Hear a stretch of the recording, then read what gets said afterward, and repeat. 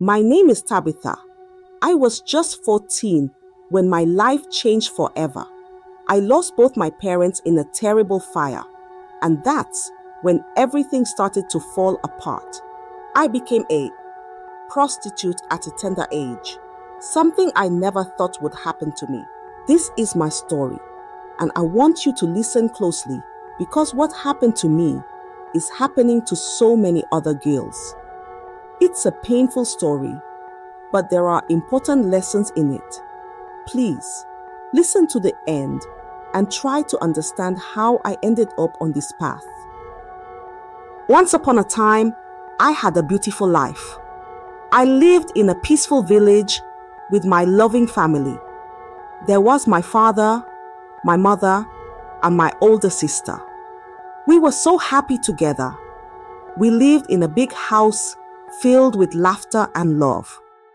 Those were the best days of my life. My father was rich and kind. He always made sure we had everything we needed. My mother was lovely and caring. She made the house feel warm and cozy. My older sister was my best friend. We played together, laughed together, and shared all our secrets. Every day was filled with joy. We would sit around the table, eating delicious meals that my mother cooked. My father would tell us funny stories, and we would all laugh. My sister and I would run around the garden, playing games and having fun. Life was perfect. Our home was big and beautiful. We had everything we needed and more. But most importantly, we had each other. We were a happy family, and I felt so lucky to be part of it. But little did I know, everything was about to change. The happy days wouldn't last forever. The laughter and joy would soon be replaced by sadness and tears. My beautiful life was about to be turned upside down. One dark, terrible night, everything changed. I was sleeping peacefully when I heard a loud noise. I woke up and smelled smoke. My heart started beating fast. I ran out of my room and saw flames everywhere. Our house was on fire. The flames were fierce and unstoppable. They burned so bright and hot. I tried to find my family. I called out, "Mama, Papa, Sister," but I couldn't see them. The smoke was thick and it was hard to breathe. I ran through the house, trying to save them, but the fire was too strong. The heat was too intense. I couldn't get to them. I felt so helpless. I wanted to save them, but I couldn't. The fire took everything from me. I lost my father, my mother, and my sister in that terrible fire. My beautiful home was gone. Everything was gone. I was left all alone, with nothing but my sadness and fear. I cried and cried. The pain was too much to bear. I felt so lost without my family. The memories of that night still haunt me. I can still see the flames and hear the crackling of the fire. I can still feel the fear and the sadness. From that night on, my life was never the same. I was no longer the happy girl with a loving family. I was an orphan, alone in the world. The fire took everything from me, and I didn't know how I would ever be happy again. Not long after the tragedy, a woman named Auntie Bimpy came to our village. Auntie Bimpy was rich and well known for helping orphan girls. She had a big house in the city and always dressed in beautiful clothes. Everyone in the village respected her. When Auntie Bimpy heard about my loss, she came to see me. She looked at me with kind eyes and said, "Oh, Tabitha, I'm so sorry for what happened to you. Losing your family is very hard, but don't worry, I can help you." She promised to take me to the city. "In the city, you will have a better life," she said. "I will take care of you. You will go to school and you will have many opportunities. You will be happy again." I wanted to believe her. I really did. Auntie Bimpy seemed so kind and caring. She told me about the wonderful things in the city. You will see tall buildings, bright lights, and many people.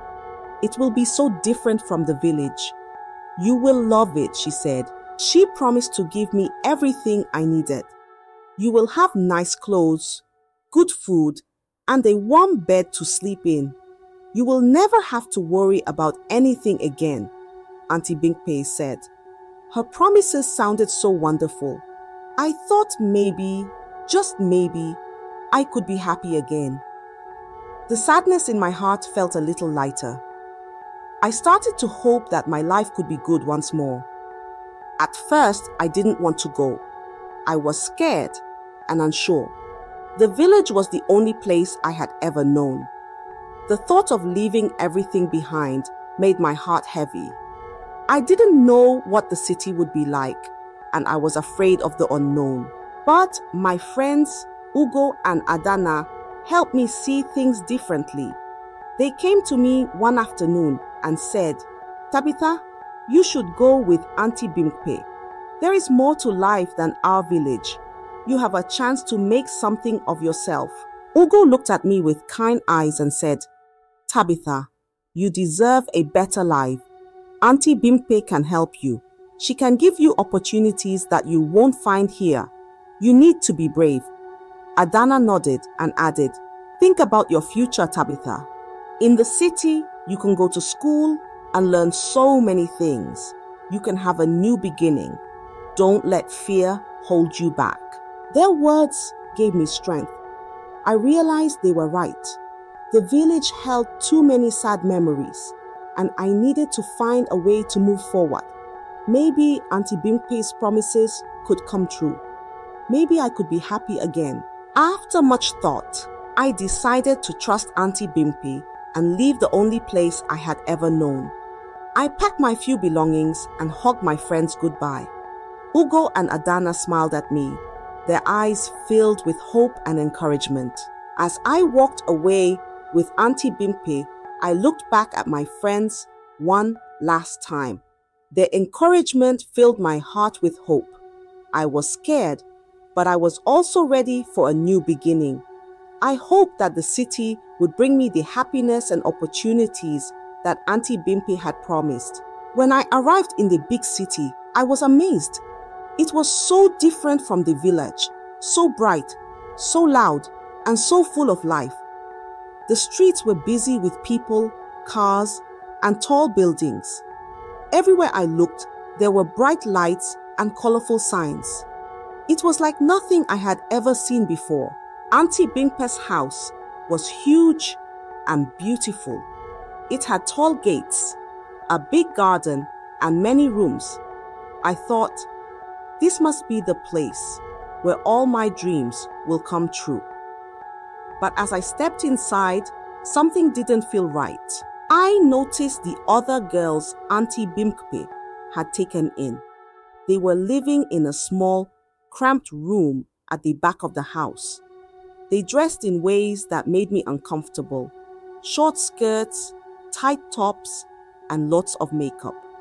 They looked so different from the girls in the village. I didn't understand why they dressed like that. They didn't look happy, and their eyes seemed sad and tired. I felt a strange feeling in my stomach, but I pushed those thoughts aside. I wanted to believe in Auntie Binkpei's promises. Auntie Binkpei welcomed me warmly. She showed me to a nice room, much better than the one the other girls were in. You are special, Tabitha, she said. You will live with me like a little sister. I was happy to be treated well, but I couldn't stop thinking about the other girls. Why were they living in such a small room? Why did they look so sad? But every time I had these thoughts, I told myself, maybe this is just how things are in the city. Days went by, and I helped Auntie Binkpei with chores around the house. I cleaned, cooked, and did everything she asked. She was kind to me, and I started to feel a bit more at ease. But the uneasiness about the other girls never completely went away. I tried to talk to them, but they were quiet and didn't say much. They seemed scared and always looked over their shoulders. I didn't understand, but I thought maybe they were just shy. I wanted to believe Auntie Bimpe's promises. I wanted to trust that she had brought me here for a better life. So I pushed away the uncomfortable feelings and focused on my new life in the big city. I hoped that soon everything would make sense and I would find the happiness I was looking for. Auntie Bimpe treated me well at first. She called me her little sister, and I felt special. She gave me nice clothes and good food. I thought, maybe this is the start of a better life. But soon, the promises she made began to fade away. Instead of going to school, I was kept at home doing chores every day. I cooked, cleaned, and took care of the house. I woke up early and worked until late. I scrubbed floors, washed dishes, and did laundry. I felt like a maid, not a little sister. Days turned into weeks, and weeks turned into months. The life Auntie Bimpe promised seemed so far away. I watched other children in the neighborhood go to school with their backpacks and books. I felt sad and lost. Why am I not going to school? I wondered. I gathered the courage to ask Auntie Bimpe about the school and opportunities she had promised. One evening, after finishing my chores, I found her in the living room. Auntie Bimpe, I said softly, you promised to send me to school. When will I start? She looked at me with a kind smile and said, Tabitha, don't worry. You are still young. The time will come. Just be patient. Her words gave me a small glimmer of hope. I wanted to believe her, so I held on to that hope, even as I continued to work from morning till night. Every day, I cleaned, cooked, and took care of the house. I did my best to stay positive, thinking, maybe tomorrow will be the day Auntie Bimpe sends me to school. But as more days passed, my hope began to fade. The other girls never went to school, and I started to wonder if I ever would. I watched them leave the house at night, dressed in fancy clothes, looking sad and tired. I didn't understand where they went or why they were so unhappy. I began to feel a deep sadness inside me. I missed my family, my village, and the simple joys of my old life. The city, which once seemed so full of promise, now felt like a place of broken dreams. One day, as I was scrubbing the kitchen floor, I thought about my mother and father. They always wanted the best for me. They wanted me to have an education and a bright future. What would they think if they saw me now? I wondered. I felt tears welling up in my eyes, but I quickly wiped them away. I didn't want Auntie Bimpe to see me crying. I needed to stay strong, even though I felt so weak inside. Deep down, I started to wonder if things would ever get better. Will I ever go to school? Will I ever have the opportunities Auntie Bimpe promised? The questions echoed in my mind, but I had no answers. I tried to stay hopeful, but it was hard. The promises that once seemed so real now felt like distant dreams. I felt lost and alone, trapped in a life that was nothing like the one I had hoped for. As I continued my chores, I whispered to myself, maybe one day things will change. Maybe one day I will find the happiness I once knew. But deep down, I was starting to lose faith. The life I had hoped for seemed so far away, and I didn't know if I would ever reach it. When I turned 15, Auntie Bimpe called me into her room. She smiled and said, Tabitha, it's time for me to fulfill one of my promises to you. I have an opportunity for you that will help you make money. I was so excited. I thought, this is finally my chance. Maybe she's going to send me to school or give me a special job. My heart was full of hope and happiness. The next day, Auntie Bimpe told me to pack my things. "We are going somewhere special," she said. I packed quickly, my mind racing with dreams of what my future might hold. I imagined myself in a school uniform, learning new things, making new friends, and building a bright future. We got into Auntie Bimpe's car and drove through the city. I looked out the window, watching the buildings and people pass by. My excitement grew with each passing moment. Finally, we stopped in front of a large, beautiful house. Auntie Bimpe took my hand and led me inside. A rich man named Chief Anikulapo greeted us. He smiled at me, but there was something in his eyes that made me feel uneasy. Auntie Bimpe talked with him for a while, and then she turned to me. "Tabitha," she said, "you will be staying here. Chief Anikulapo needs someone to help with the housework. This is a great opportunity for you to make money and have a better life." I felt a sinking feeling in my stomach. This was not what I had been promised. I thought I was going to school, not becoming a maid. I looked at Auntie Bimpe with tears in my eyes. "But Auntie, you said I would go to school," I whispered. Auntie Bimpe's smile faded and her voice became stern. "This is the best I can offer you right now. You should be grateful for this opportunity," she said. Then she turned and left, leaving me alone in the big house. I felt betrayed and heartbroken. This was not what I had hoped for, not what I had dreamed of. I was not going to school. I was not going to have the opportunities Auntie Bimpe had promised. I was just a maid, working for a rich man in a house that didn't feel like home. The days that followed were hard. I worked from morning till night, cleaning, cooking, and taking care of the house.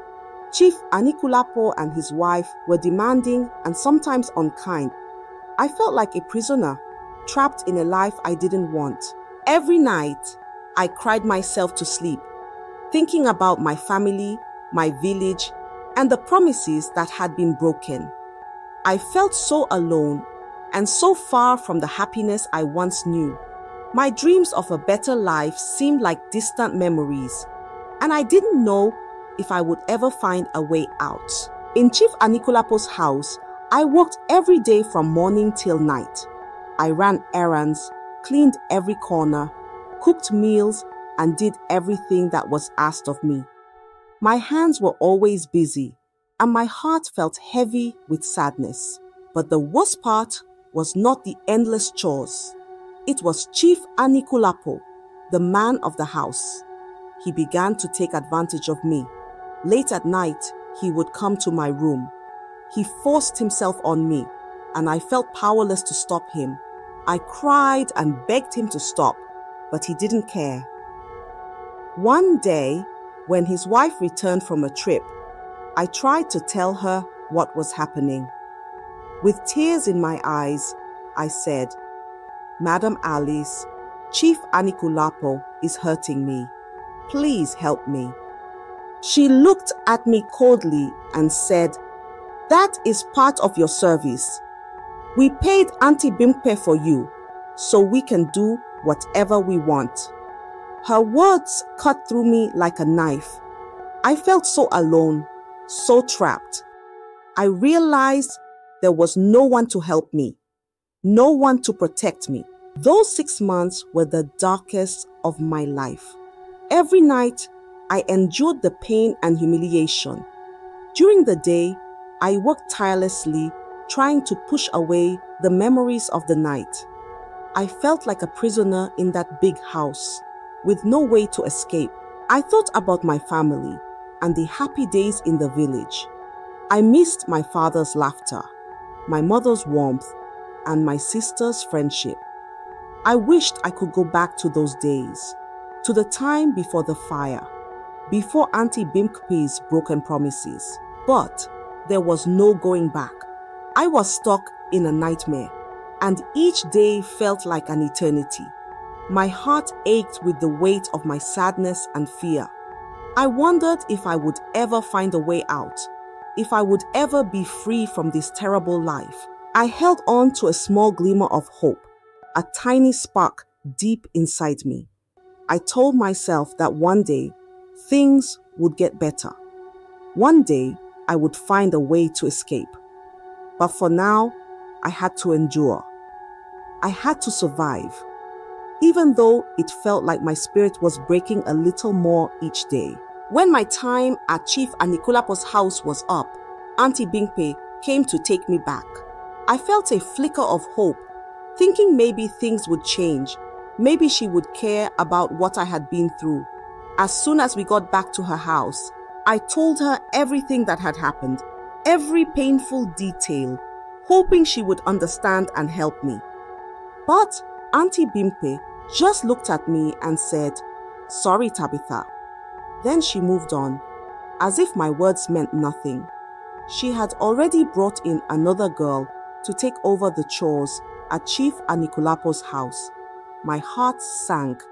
I realized that to her, I was just another girl to be used. She sent me to live with the other orphan girls in a small, cramped room. The room was cold and dark, filled with sadness and despair. I had seen the other girls before, but now I was one of them. We were all trapped with no way out. And that's when my life as a prostitute began. Every night, Auntie Bimpe would dress us up in revealing clothes and take us out on the streets. She found men who would pay for our services, and we had no choice but to follow them home. The first time it happened, I felt a deep sense of shame and degradation. I couldn't believe this was my life. I felt so degraded, so worthless, but there was no escape.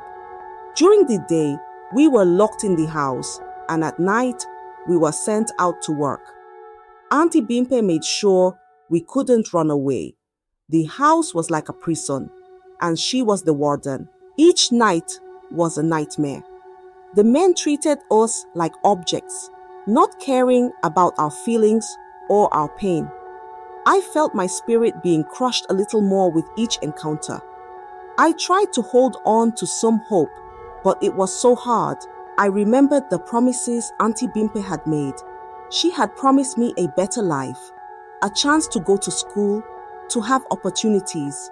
But those promises were all lies. My life was now filled with darkness and despair. I missed my family more than ever. I missed the days when I felt loved and safe. I wished I could go back to those days, but I knew that was impossible. My reality was now this life of misery and pain. Every night, as I walked the streets, I prayed for a way out. I prayed for a miracle. I hoped that someday someone would come and save me. But until then, I had to survive. I had to keep going, even though every part of me wanted to give up. One night, as I stood on the street with the other girls, a man named Dan picked me. He seemed different from the others. He had kind eyes and a gentle smile. As we walked together, he asked me, "Why are you doing this?" For the first time in a long while, I felt safe enough to tell my story. I told him about the fire that took my family, about Auntie Bimpe's broken promises, and about the terrible things I had endured at Chief Anikulapo's house. I told him how Auntie Bimpe had forced me into this life, and how trapped and hopeless I felt. Dan listened carefully, his eyes filled with compassion. "I'm so sorry, Tabitha," he said softly. "No one should have to go through what you've been through." His kindness made me feel a small flicker of hope. Maybe, just maybe, he would help me. We reached his home, and he invited me inside. Unlike the other men, he didn't rush or make me feel uncomfortable. Instead, he offered me something to eat and drink, and we sat in his living room talking. I felt a warmth I hadn't felt in a long time. Dan treated me like a human being, not an object. He didn't force himself on me or make me feel scared. We talked for hours, and for the first time in so long, I felt a glimmer of hope.